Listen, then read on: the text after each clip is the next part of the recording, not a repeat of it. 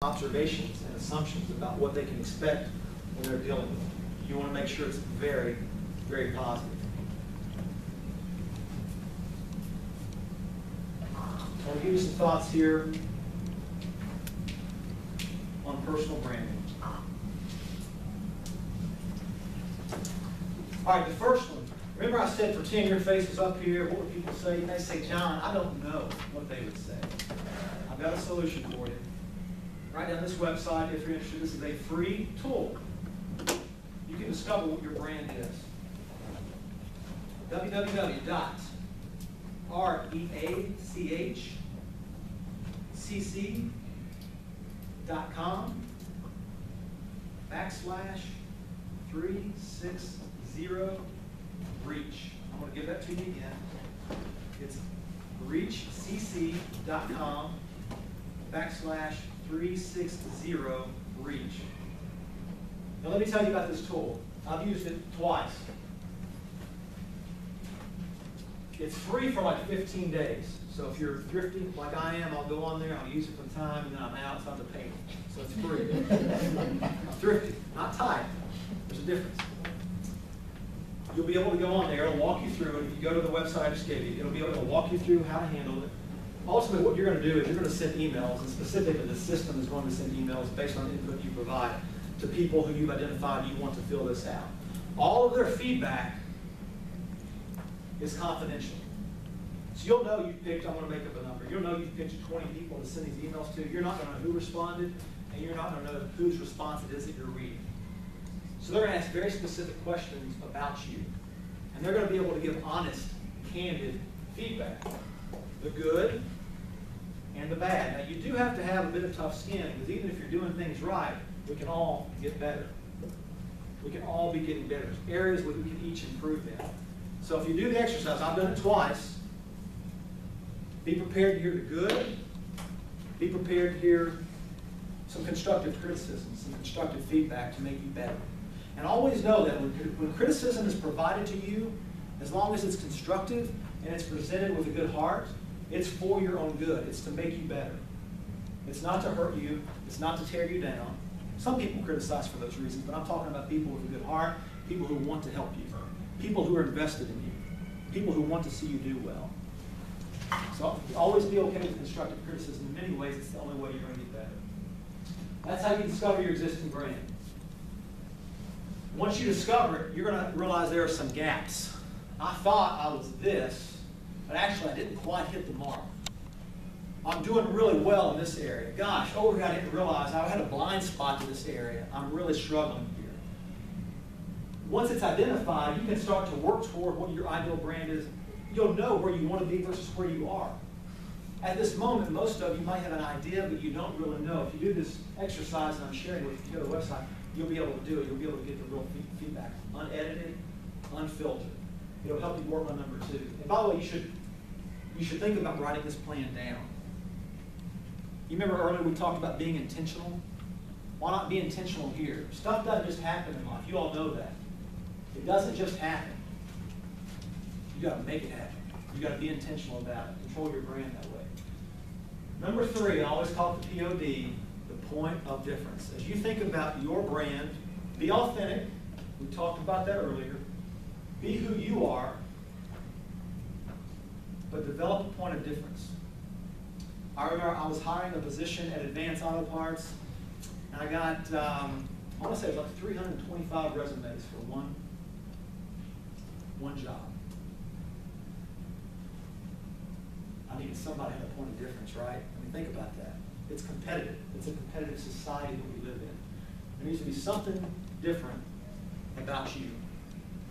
You need to decide what that is, and your personal brand plan, that plan that I suggested just a minute ago, that's going to work you toward that. So when your name is brought up or your name is mentioned, oh yeah, I know her. She does amazing work. Yeah, I know him. He's phenomenal. That's how you want your name to be mentioned. Number 4, any great brand in this country, whether it's a company, whether it's an individual, it's built on number 4. All great brands are built on consistency. You can't be here one day and over here the next, in the way that you act, in the way that you interact with people. You must be consistent, and you must be consistently good. Consistently getting better, consistently growing.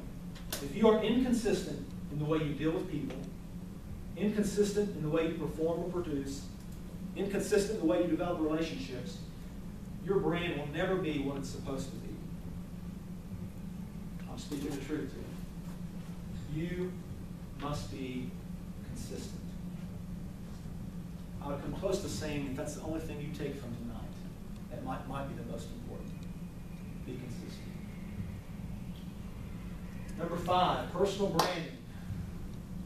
You're either getting better or you're getting worse. I think a lot of people think, well, if I'm not getting better right now, at least I'm holding steady. No. Everyone's passing you by. They're moving by you. You better be growing. One of our values at Huddle, we have 6 core values, but one of them is called Be Growing. Pretty simple, right? And we have very specific plans that we put in place to make sure that we're getting better. And then, oh, by the way, we have accountability partners at Huddle. Folks, so there's somebody that knows my plan. And they come to me and they ask me, John, how are you doing on your plan? Are you growing? Are you getting better? I'm telling you, you have built-in accountability. When you have people that love you, that care about you, they're going to ask you about this stuff, it stays top of mind. Because you don't want to have a bad answer. We're all going to stub our toe occasionally, right? None of us are perfect. You better be growing. Reading's a great way to do it. It's a great way to learn. It's a great way to grow.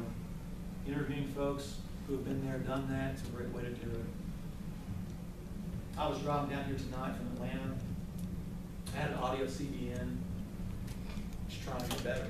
You know, listening to other thoughts, other thinkers, other speakers. Always get better, always be growing. 6, you've heard me say this several times tonight. I build in repetition for a reason, because it's important. Be valuable. If your brand, if you're known as a person of value, if you're a go-to person, you're always going to be gainfully employed. You're always going to be able to make a good income. You're always going to be able to support your family down the road. All those things. If you're valuable. And then there's that word again, being authentically you. Questions on branding, on building your brand. How do you discover your point of difference?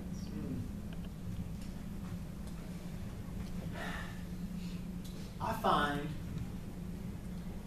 that people around you can sometimes discover or tell you your point of difference before you even know it. People will say, like, I didn't know this. I'll give you a personal story. You know, I don't want this to be about me. It's just easy, right? It's my life.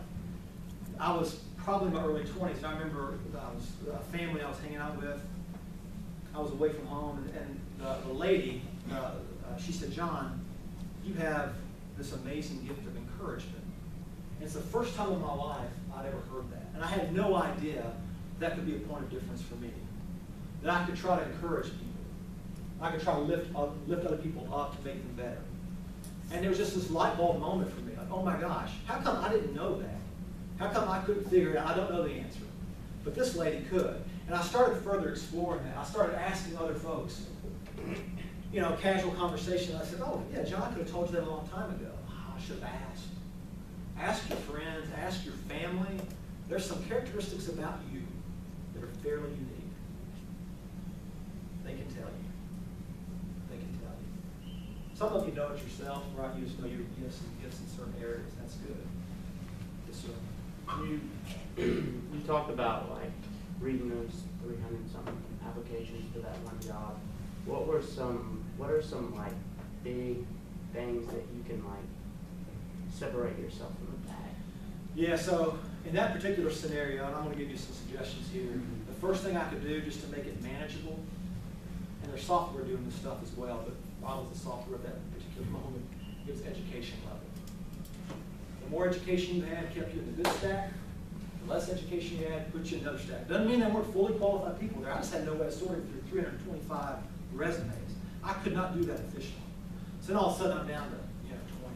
All right, a little more manageable. Then I can start looking through and looking specific experience. But here's what I would say to you. Dave and I were talking about this earlier. It's not who you know, but it's who knows you. who knows you? And all you guys are young, you're growing, you're going to be meeting people. Think about that. Yes, you need to know people, but who knows you? Well, there's an opportunity to get those calls out of the blue, like when Huddle, when their CEO sent me that text message on Saturday morning, I was at my house in Virginia. That's pretty cool. I mean, you don't take them all, you don't say yes to them all, but it's pretty cool when people think of you. Who knows you? So many jobs today, especially as you go a little further along in your career, they're in what's called the hidden job market, meaning they'll never get posted. Now, in some cases, legally they have to, but it's already over at that point anyway. But think about that. The hidden job market, jobs are available and you don't know they're available. It's all about who you know. If you know somebody says, hey, John, there's this great job at such and such company. I know the hiring manager. Do you want to talk to them? Yeah, I want to talk to them. All of a sudden, you're at least in an interview process. Otherwise, you would have never known it existed. So it goes back to networking. It goes, the point of difference, people know your work. They know how you operate. They know what your character is like. They know about your integrity. They know you always do things the right way. That stuff, people notice it. Hope that helps you. Other questions on branding? You good? 2 seconds. All right. Got a few minutes left here.